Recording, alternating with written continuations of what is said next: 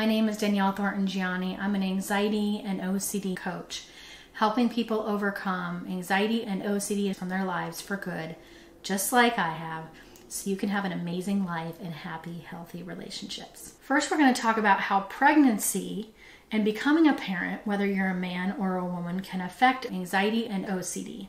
And then I'm going to give you 4 tips on how to keep anxiety and OCD from attaching to either pregnancy or becoming a parent. So OCD wants 2 things. You've probably heard me say this before. It wants certainty and perfection.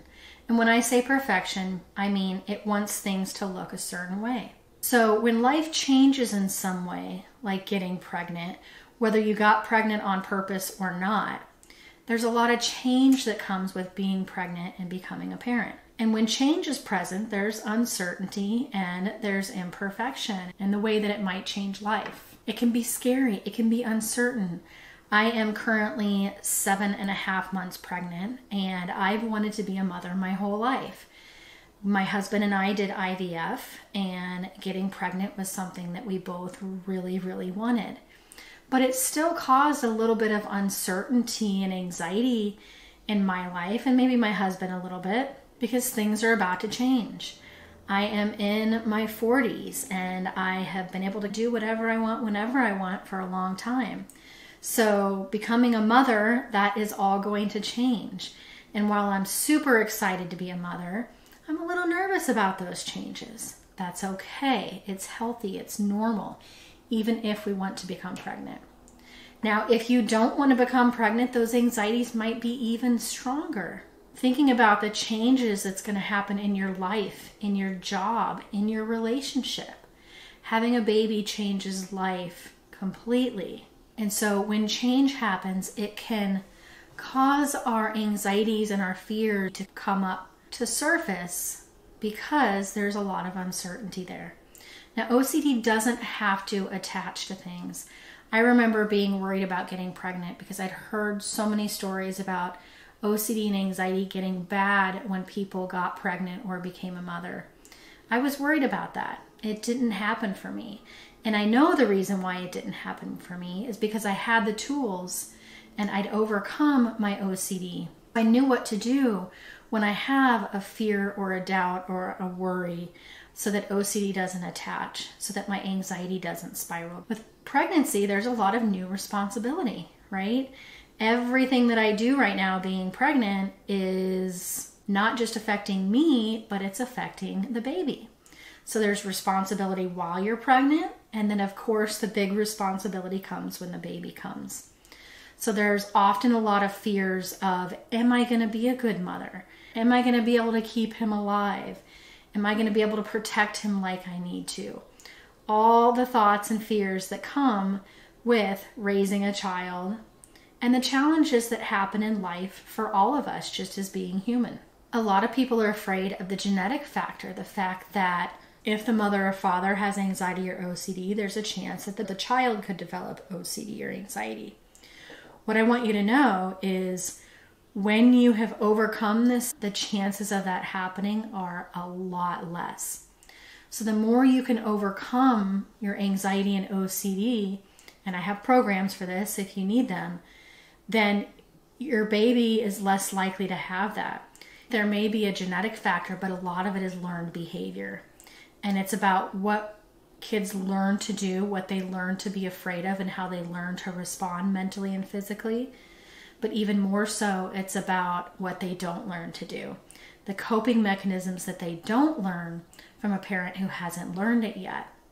So what I want you to know, if this is a fear for you, going through one of our programs, you can overcome OCD and anxiety, and the chances of your child developing that are drastically, drastically less. Our thoughts, our feelings affect our hormones affect our thoughts and feelings, our stress, what we eat, all of it affects all of it. So when you have a good foundation, it's possible that that helps manage the hormones that are happening and fluctuating. Everything that you do mentally and physically affects your body as much as your body affects everything else. When you have good habits mentally and physically, you're less likely to experience those highs and lows of the hormones. Now, if you are a father and you're about to have a baby, but you're not actually pregnant, you're going to experience ups and downs too. You're going to be experiencing the anxiety and the unknowns and the stress. So it isn't just the mother that experiences those things, but the father as well. And the solutions are the same. Learning how to manage those thoughts and those feelings and the uncertainties that are coming with the future. So let's talk about 4 tips to managing anxiety and OCD if you're pregnant or becoming a parent. Number 1 is understanding that your anxieties are normal.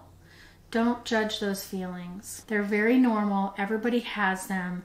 You may get more anxious thoughts if you tend to lean anxious or you have OCD, but that's okay. It's all about how you're reacting that will allow these thoughts to calm down and return to a more normal level.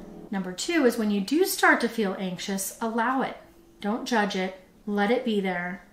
When you judge your feelings, you're just adding more shame on top of something that really doesn't need judgment. And then number 3 is to not give it so much attention. So you can allow a thought and feeling to come, but then refocus your attention somewhere else. If something was actually happening to the baby, then that would be a reason to be anxious, right? That would be a reason to act on that anxiety. But that anxiety isn't really attached to anything real, meaning nothing really dangerous is happening, so fear isn't in line with the reality.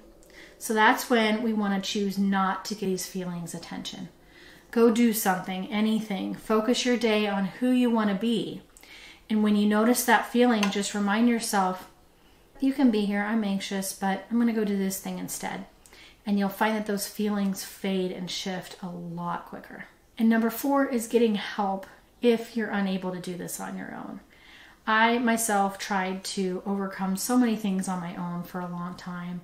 I struggled with finding the right help, but eventually once I found the right help and support and tools, things changed. My life changed drastically. I was able to manage my thoughts, my anxieties, my OCD, and these things don't bother me anymore. If I do have an uncertainty in life, if I do have an anxious feeling, I'm able to shift out of it pretty quickly because I know how I used to respond that made it worse, and I learned how to respond to make it better. I hope this video was helpful for you. Please comment, like, subscribe, and congratulations to all of you who are either pregnant or becoming parents. It's going to be an amazing journey. It's going to have ups and it's going to have downs like everything else in life. But it's an amazing time, and we want to work through those anxieties and fears so that we can enjoy it as much as possible. We'll talk to you very soon.